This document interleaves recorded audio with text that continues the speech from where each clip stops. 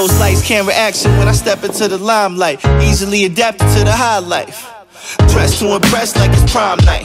And when you live in top shelf, you know you gotta set the bar high. Had the same dreams since we was kids. Big trips, big cars, and even bigger cribs. Never thought that it would happen just the way it did. Fast forward that now, it's just the way we live. That's good food and drinks, my mood makes you think that this life's made for a king. The room starts to shake, so smooth if you blink, you might just miss the whole thing. It's just a different way to move in the high life. So many different things to do within the high life. That's good food and drinks, my mood makes you think that this life's made for a king. So many different things to do within the high life. Hey guys, what's up? Welcome to the weekend videos. So we are at the Granite Games. I am getting my ankles warmed up for the first event, which is a 1 rep max snatch.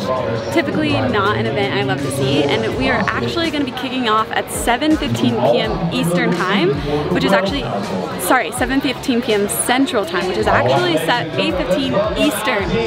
So it's a little bit late, but I'm excited. The atmosphere here is electric, and it's just going to be really exciting to get back on the competition floor. And this is a perfect example of an event that I can only focus on me. I can do what I am capable of doing and stick to the plan. So I'll update you after we're done, but they did switch up the event as well, so it's no longer a 6-minute window, but now we get 3 attempts, so 1 attempt every 20 seconds, and it should be fun, it should be a good time, so stay tuned.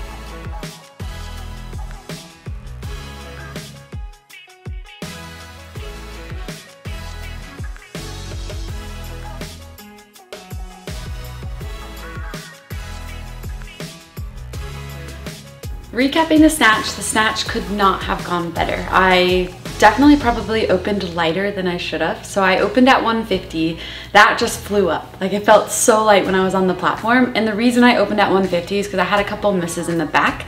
And coming into the event, we thought it was a 6-minute window to lift. So I haven't practiced those 20-second increments, and I knew that the field was strong. So I wanted to make sure that I made my lifts and I didn't make any stupid mistakes. So I needed a confidence builder. I've been in this 7 years and I still need those confidence builders. So I opened at 150, that just flew up.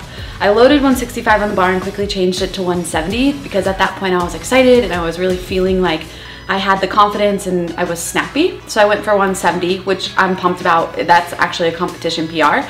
And then from there, the plan was 175, but I went ahead and threw 180 on and I felt like I nailed it. It felt so smooth and so easy. And in hindsight, it's always like, man, maybe I should have gone for 185. But again, our goal was to make those 3 lifts. And if you would have told me beforehand I snatched 180, I would have been ecstatic.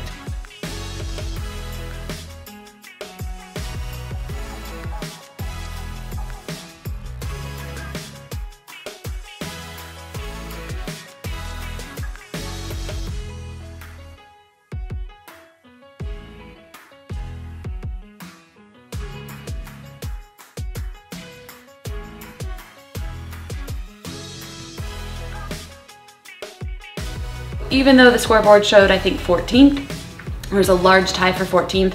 I'm super happy with my effort. That was one I wasn't feeling super confident going into, especially when they changed the event at the last minute. So 180, pretty pumped about it. That's a competition PR, and that's what I had in me, and I felt like that's maybe all I could do. I do think I'm sitting on an actual PR coming up soon, but we'll save that for another day.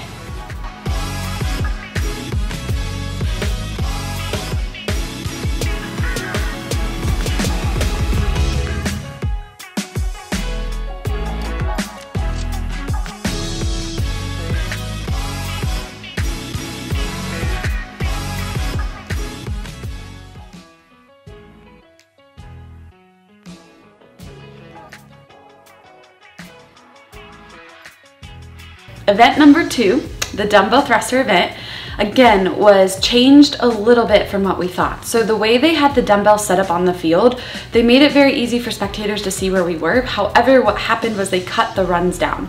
So I think our first run actually ended up only being about 130 to 140 meters. The second run was maybe 150, 160, and you can see, I think only the very last run was actually even close to 200 meters. So I had a really good game plan, but cutting off those meters made a really big difference for me because the dumbbells were heavy and they were challenging. And what was happening is I was getting back to the dumbbells faster than what we practiced. So I had less rest. And that less rest really accumulated by the end of the workout. So I kind of, to be honest, feel like I botched this workout just a little bit. It was nowhere near what we practiced, and my game plan kind of completely went out the window. I had a plan A, I went to plan B, that still failed, so I went to plan C, and I ended up pulling out a 6th in the event, which I'm pretty happy about. I thought I could do better, but the field is strong, and with the less running for me, it ended up being more thrusters all around. So I'm happy with my effort, but I still feel like I have a lot more left in the tank, and I'm excited to get to some of these CrossFit events leading into day 2.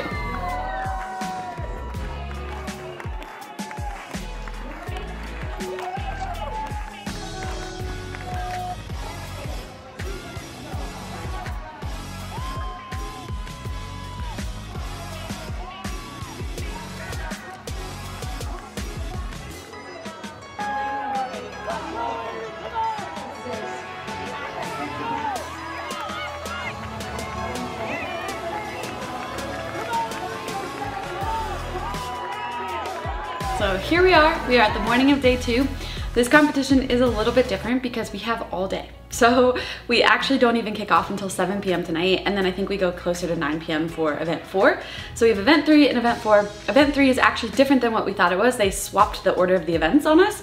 So again, quite a few changes, but that's okay. I'm looking forward to this event today. So it has a few of my favorite movements, which is ring muscle up, squat cleans, and burpees over the bar.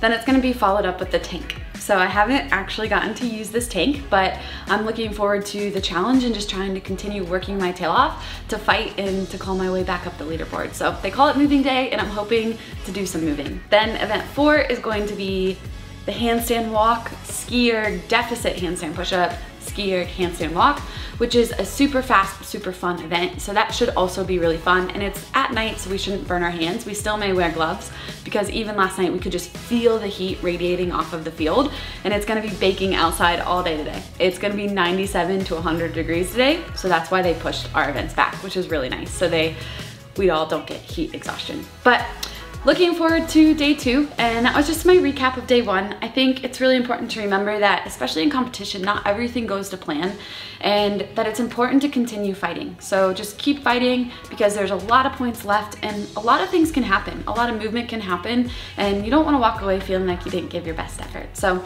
on to day 2, we'll see what that has in store, and hopefully I'll have a really good recap for you guys leading into day 3.